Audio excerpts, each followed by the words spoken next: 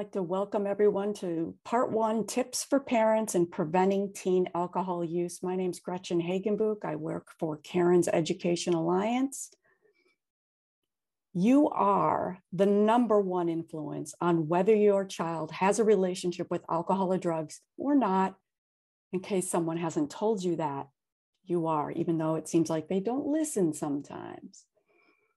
When we talk about prevention, we're talking about the promotion of a constructive lifestyle and norms that discourage drug use, the development of social and physical environments that facilitate a drug-free lifestyle. And the fact that you're just watching this means that you're invested. These are some tips. Be clear about your disapproval of drinking. You do need to say it out loud. Don't assume that they know. Say it out loud, that it goes against family values, that you love them, you want them to be healthy, you want them to have success. Be on the same page as your spouse or your partner. Kids can sometimes go to the other person to try to get the answer they want. This is an active moment where you need to bring the topic up and decide that you're going to have each other's backs. No good cop, bad cop. We're a united front. Host parties responsibly, and it's not easy. There is a bit of a moral obligation when you invite other people's children into your house to make sure that they are engaging in healthy behaviors, and that means sort of being in their business. It's your house. You can go into any room you want at any time. Your child may not like it, but as the adult, you have to do what you have to do. Be age appropriately open. If there's a family history of substance use disorder, remove the shame.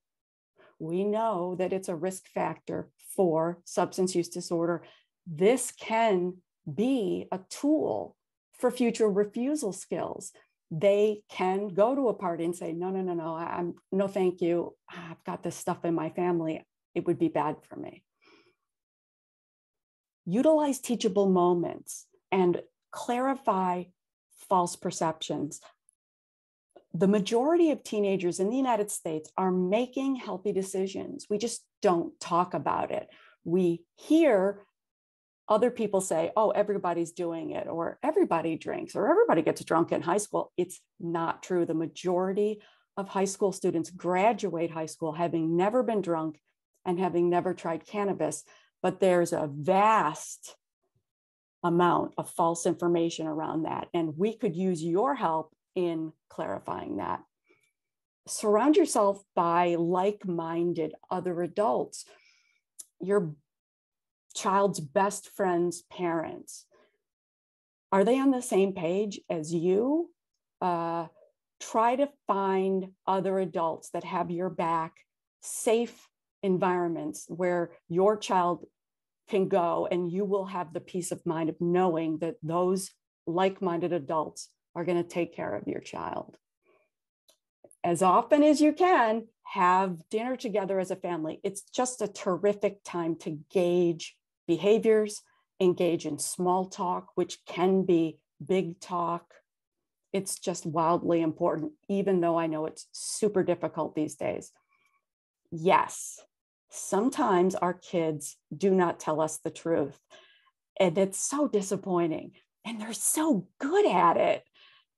One of the ways to combat that is to just get in their business and follow up.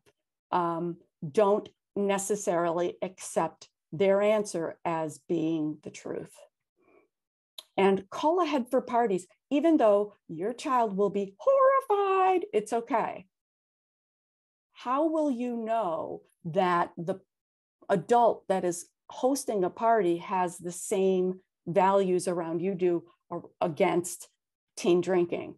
And it is much harder to host a party that is substance free, especially when the kids are older, simply because you have to take a pretty active role in the party. Finally, having an X plan. And many of you may have this already in your toolbox, but no matter the time of night, no matter the situation they're in, no matter if they have already made a bad decision, no matter what, your child should know that they can call you anytime to get them out of a situation that they've gotten themselves into. No questions asked, though there will be questions later, probably. Thank you very much for joining us in part 1. Stand by, there'll be a part 2. That one will be specific to how to intervene if you're worried about a child's possible alcohol use. Thank you very much.